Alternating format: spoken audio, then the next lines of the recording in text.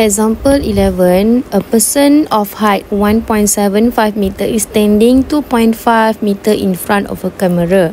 The camera uses a thin biconvex lens of radius of curvature is 7.69 mm.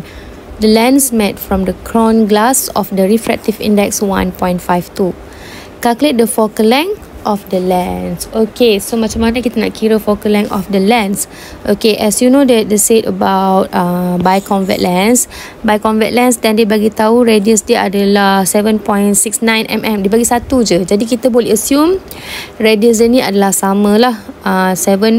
Radius 1 7.69 and radius 2 pun 7.69 mm juga. Okay, ni contoh kalau kita kata objek kita place in front of the camera. So ni will be surface yang pertama lah R1 and the other side will be R2. Okay, and then kat sini awak boleh nampak lah objek nampak surface ni convex surface, dia positive sign. Objek nampak surface yang kedua adalah concave surface, dia adalah R dia adalah negative sign. Okay, so kita guna formula of focal length. So by using lens maker equation formula 1 over f is equal to n2 over n1 minus 1 times with 1 over r1 minus 1 over r2. So substitute the value 1 over f is equal to refractive index of the lens 1.52 divided by refractive index of medium. So sebab cakap lens ni kita immerse dalam water ke apa, so kita boleh assume dia dalam air saja. Jadi letak 1 minus 1. So substitute 1 R1 is 7.69 times 10 to the power of negative 3 minus R2 is negative 7.69 times 10 to the power of negative 3 because objek pandang surface kedua adalah concave. Okay, then the answer for focal length is 7.39 times 10 to the power of negative 3 meter. Tu kalau focal length 7.39 mm, objek duduk U. Okay, U duduk adalah 2.5 meter.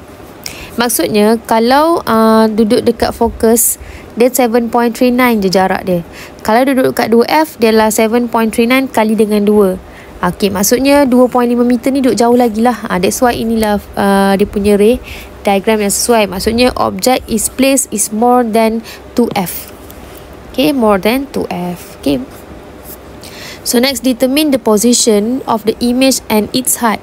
Position of the image is V and then its height is height of the image. Okay, so kita nak buat apa? Kita boleh guna lens formula 1 over F is equal to 1 over U plus 1 over V.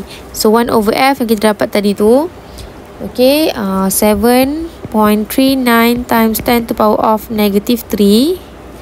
Okay, U is 1 over 2.5. Okay, plus with 1 over V.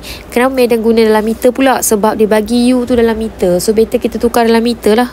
Okay, so V iaitu image distance is 7.41 times 10 to the power of negative 3 meter. Okay, so maksud positif dekat sini adalah dia adalah real. Real kawan dia adalah inverted. Okay, so jangan tak tahu pula lah form dekat mana. Kalau real maksudnya dia mesti opposite side object lah. Maksudnya at the back of the lens. So kena tahulah yang ni Okay, so kita nak cari dia punya image, height of the image. So height image divided by height object is equal to negative V over U.